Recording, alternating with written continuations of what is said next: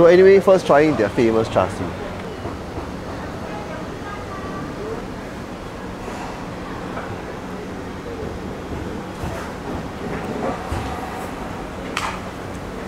Okay, so this char siu is very different from the usual kind of char siu that you get at most roast meat stalls in Singapore. You see, char siu is typically made from the pig shoulder, and sometimes you use the ribs, pork ribs, sometimes you use meat near the armpit and so on and so forth. But they never ever use the pork belly. That is normally reserved for roast pork, su yok. So what Martin does here is to use the pork belly for his char siu. And that results in a char siu that is incredibly fat rich. The seasoning is a nice balance of a medium sweetness and savouriness. Apparently it's a mix of Hong Kong and Malaysian styles of char siu. Hong Kong uses fermented bean curd and hoisin sauce, while the Malaysian style focuses more on the honey and the maltose. And even though it has a very shiny glaze on the meat, the taste is actually not as sweet as you would expect. The meat texture is pretty tender and soft, sometimes to the point of falling apart, and sometimes you taste the meat juices, but very often you don't. Instead, what you get is a lot of pork fat richness. Part of the reason why the texture is so supremely soft is because he braises the pork belly with a sweet malt sugar marinade, kind of like sous vide style. Then he slow roasts the meat for about 2 hours. And it's very well roasted with a nice charring, and that gives the taste a lot of smokiness.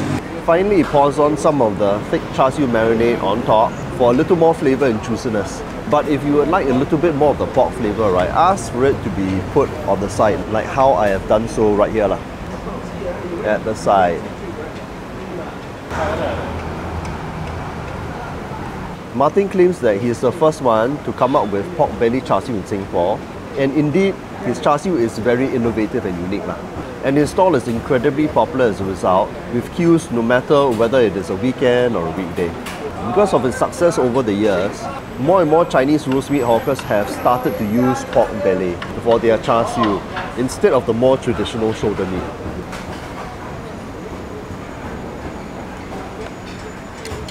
So, the overall taste is this incredibly well-balanced, sweet, savoury taste that isn't too in your face and isn't too sweet or isn't too savoury, but is very, very fat rich, and the meat texture is very soft.